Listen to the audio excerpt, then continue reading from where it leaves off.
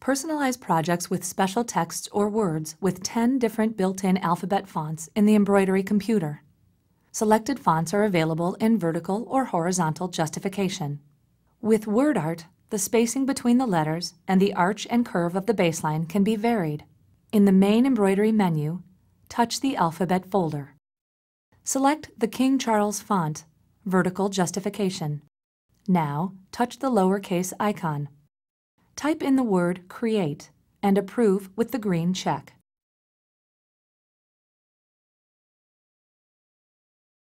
In the top left corner of the screen, touch the hoop icon. Select the optional Mega Hoop. To rescale or alter the size of the text, touch the Rescale icon. Turn the stitch width knob to the right to increase the size of the text to 110%. Now touch the WordArt icon to increase or decrease the spacing between the letters or to alter the curve of the baseline. Turn the stitch width knob to the right to increase the spacing between the letters to 74.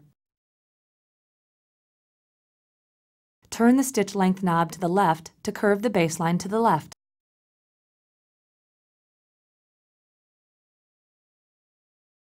Touch the Rotate motif icon 2 times. Touch the Move motif icon to reposition the motif.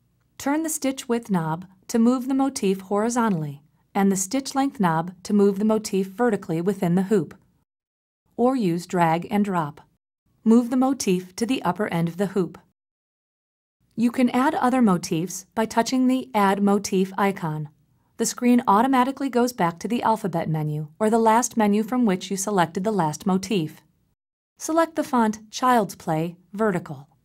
Touch the lowercase icon and type in Create.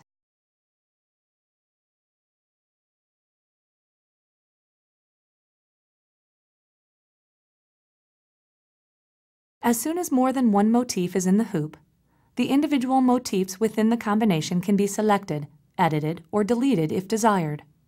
Touch the Retrieve icon, and the motifs are highlighted one by one or all at once as a combination. Motifs can be deleted when they are highlighted by touching the Delete icon, then approving with the green check. Touch the Add Motif icon again, select the Victoria vertical. Touch the lowercase icon and type in Create.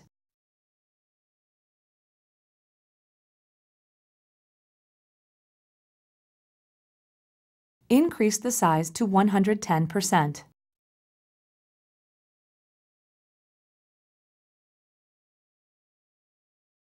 Touch the WordArt icon and reshape the curve. Touch the Rotate icon and turn the stitch width knob to rotate Create as desired and position in the lower corner.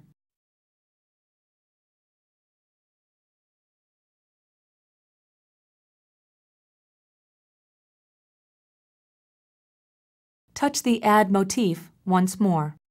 To retrieve motifs from a USB stick, touch the USB stick icon to access designs on the stick.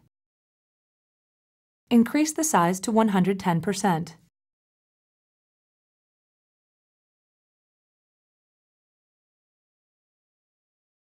When the motif combination is complete and all editing is finished, approve with the green check and automatically the stitch out screen appears.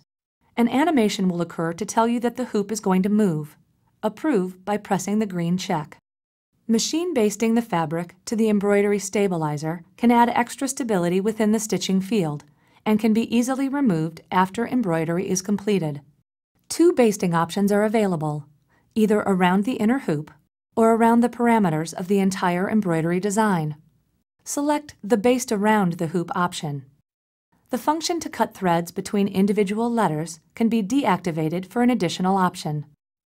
If you want your design to be stitched out in the same color without stopping after each word is stitched out, select the monochrome icon. The total number of stitches in the entire embroidery design is visible in the gray color bar just below the hoop on the screen.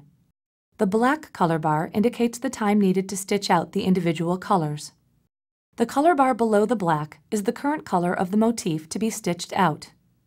Touch the scroll arrows at each end of the color bar to scroll through the design color by color.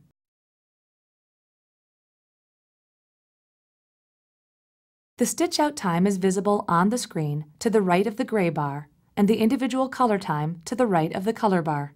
Change colors if desired by going into the editing screen, touching spool of thread icon, touching the color bar, and customizing the colors as you desire. Now we can start the stitch out process. The basting stitch is sewn first, then the motif.